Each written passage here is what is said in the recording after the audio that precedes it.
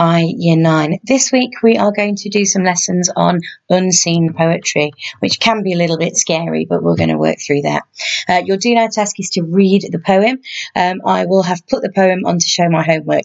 If you can't get access to that, then it is later on in this video. So pause this video and read today's poem, say something, and then come back when you've done it. Okay, good. Welcome back. So, having listened to it or read it through, what do you think the poet's feelings are about his loved one? How does he feel? Pause and write your answer to that question now. Okay, so we're looking at unseen poetry so that you know what you need to do in the unseen poetry section of your GCSE. So, to do that, you need to understand the overall structure of your English literature exam. So there are two papers. Paper 1, you have an essay on Macbeth, which takes you about 45 minutes, and a question on A Christmas Carol, also about 45 minutes. For both of those, you get given an extract, so a couple of paragraphs from the story to write about, but you need to make links between the bit that they give you and your other knowledge of the rest of the book. Okay, paper 2 is the biggest exam you'll be doing, so it takes a longer time. So you get, first of all, a question on An Inspector Calls, which takes about 45 minutes. You then get to write about 2 poems that you have studied before. Okay, so they will give you one poem and you have to make comparisons between that and another one, but the second poem is from memory. Again, 45 minutes for that. And then finally, you get an unseen poetry essay, which is where we are now. So we're looking at that one in red, followed by then an unseen poetry comparison. And often students really find it difficult. There's a bit of a mental block for unseen poetry because they think it's too hard. And actually, it's not, because they're not looking for you in an exam to be able to write about the same level of detail as you would do for a book you've studied for 2 years. Okay, so it's just being brave and having a go. So that's what we're going to practice this week. So even if you're not confident, if you write something down and just have a go, just keep swimming like Dory, you're going to get some marks for what you write. Okay, and actually, everybody's in the same place, aren't they, in an unseen poetry exam, because they won't have seen it before. So it's just about picking out a few words here or there, maybe if you can a technique, and just having a go. And so it's not as hard as you think. So it says to copy this into your book, but I don't want you to do that because obviously you're not working from your book anyway. But these are some instructions on what you need to do in your exam. So you get 24 marks for this unseen poetry essay. It will be a poem that you need to read and read again that you've never seen before. When you've done that, you need to read the question underneath, which gives you a massive clue about what the poem is about. So, for example, if the question says, how does the poet show feelings of heartbreak? Then that gives you a big clue that this poem's about heartbreak. Or if it's, how does the poet show a romantic relationship, then again, that gives you that information, doesn't it? So the question is really important to give you a clue. And when you've done that, read the poem again. So before you've written a word, you need to have read this poem 3 times. Okay? Don't be frightened. It's about you just having a go, trying to show off a little bit that you're confident, and giving your personal opinion. What do you feel about the poem? Okay, so this slide here breaks down into a bit more technical detail. Okay, so AO in exams stand for assessment objectives, and they're a list of things that the exam board want you to show. So AO1, can you give a personal response to the ideas in the poem? Okay, so just saying, I think this, I think that. AO2, can you analyse the writer's methods, okay, and what the reader feels about that? So the first bit's dead easy. The second bit's where it gets a bit harder, okay? So, you know, that's okay. Even if you can just tick off AO1, then that's fine. So on the right-hand side of the board here, you've got the poem, Say Something, and you've got those words there. You might recognise it because it's also a song. Students say all of the time to us as English teachers, I hate poetry, I hate poetry. And actually, you don't, because all of you listen to songs, all of you listen to music, all of you listen to rap, maybe. And that's just poetry. It's just using words. Okay? So there are some questions here in the clouds then. So we're going to have a go at AO1, you reading it and having a go at giving a personal response. So by answering the questions in these clouds, you're going to be giving your personal response. So what do you think the poem is about? What kind of tone do you think it has? Tone is something we use when we write about poetry, or about letters can have a tone too.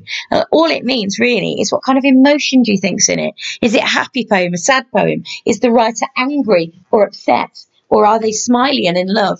So it's just about what kind of emotion do you think there is in that poem. And then the third one, what do you think the poet suggests about the relationship between the person whose voice is speaking and the person they're talking about? Okay, so are they in a family together? Are they like, mum and son? Are they romantically related? Are they just friends? So what relationship do you think it is? So what I want you to do is read through the poem again, bearing those questions in mind, and then have a go at answering them in your work. And I would aim to do about 6 to 8 lines here where you answer each of those questions in full. So pause the video, do that now, please.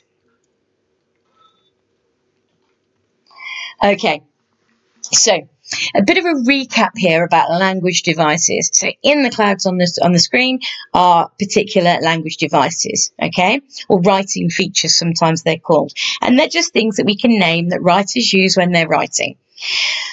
You should, at this stage in your English career, so, you started at year 1, didn't you, studying English? And I know that while you were still at primary school, you'd have talked about similes and metaphors, alliteration, things like that would be there. And then, of course, you've built on that during secondary school. So by this stage that you're at in year 9, you should know almost all of these. The ones I think you might struggle with are assonance and oxymoron. Okay, but maybe it's worth having a go. Maybe you want to Google it and find it out. So what I want you to do for these is you'd write in your book simile and then explain what a simile is. And you can also have a go at using one too. Okay, and it does say at the bottom these are color coded. So the green ones are easiest, orange are slightly harder, and the blue are the hardest. Okay, which is why you might not have heard of some of those. So you need to write down each of the language features, explain what you think it means, so give a definition of it, and if you can, give an example of you using it. Pause the video and do that now. Okay, amazing. How did you do? So on the board here, you've got definitions for each of those words that you can match up and mark your own or develop your own if you've missed something. And it's important that we know what as many of these things mean as we can, because it's what you need to be writing about when you write about language. Okay, so it's just making sure that we're fully comfortable with all of these terms. I want to just talk about assonance for a minute. So it says on the board that assonance means the alliteration of vowel sounds. That's correct, but I think we could come up with a clearer explanation. So you should know that vowels are A, E, I, O, U. And usually speaking, when we talk about assonance, those sounds are in the middle of a word. Okay, assonance is when those vowel sounds sound really long and stretchy. So, for example, in the word brown, you can hear that ow, can't you? Brown. Okay, and cow. So the long brown cow has those sort of stretches in the middle. Obviously, I'm exaggerating that to help you hear it, but actually, long brown cow, they're quite longer vowels, aren't they? That's assonance, and it serves to slow the pace of a poem or a piece of writing down, to draw attention to a particular phrase by making it stand out. Okay, so next I want you to read through the poem again, and can you find any of these? Okay, so annotating poems is a real skill too. So if you are able, you can print this slide off or find a copy of this on the internet, or I'll post one as well and to show my homework for you, and you can have a go at annotating it. So that's up to you to see how you can do it, but it's a skill that we'll build on a lot. We're going to start poetry when you're back in the academy next week, so we're going to work on your annotation skills anyway. So for now, if you can print it off, do, and have a go at writing on it. If you can't, don't worry about it, but you're looking for examples of all of these things. So pause the video and have a go at that now. Okay, so let's look how you did by giving you an example of an annotated poem. Okay, so here you can see that certain phrases have been highlighted and then linked to comments at the side. So your final task today is to read through this sheet and notice what each of these terms are that link to these particular phrases from the poem.